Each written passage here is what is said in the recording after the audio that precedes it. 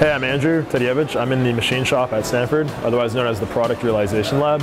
On Stanford Rowing, the majority of our team is actually in the engineering department.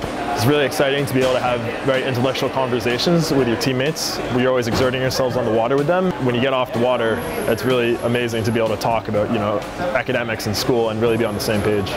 It's a place where a lot of mechanical engineers and designers and stuff come to realize their products. I think there are a lot of analogs to sports where you show up and you put in the work for a few hours, improve a lot. So far in this class I've created a bottle opener. So this is essentially what I machined originally, and then right here is kind of the final product I have.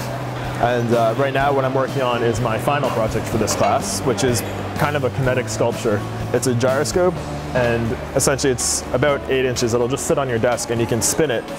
So I first got into the machine shop in a class. I was exposed to it in a class, ME203. It's really basically kind of design and manufacturing class. So I'm really interested in lasers, and what I built here is I machined this on the lathes over there, and it's a high-powered laser pointer.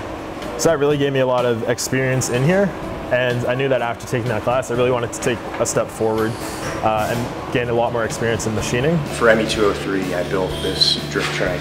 It was by far my favorite class I've taken and one of the best experiences I've had at Stanford. To be able to build something that you can then share with your friends and have fun with, and it's something that everyone wants to kind of like get a piece of, it's a really cool feeling. I'm usually in the machine shop around 20 hours a week, which is in addition on top of rowing. So it's really tough to manage your time between classes, rowing, and being in the machine shop. Fortunately enough, the machine shop is open 7 p.m. to 11 p.m. Basically every night I'm in here, maybe 4 to 5 nights of the week. I'm in here for 4 hours, and then also on Saturdays working for classes such as this one, ME318. I mean, you're in the lab basically till 11, wake up, 5:30, 6 a.m. practice, do it all again the next day. At the end of it all, it's a really fulfilling feeling. It's the same satisfaction you get on the water that you get in here. You put in a hard day's work and you see progress, visible results. It feels really good.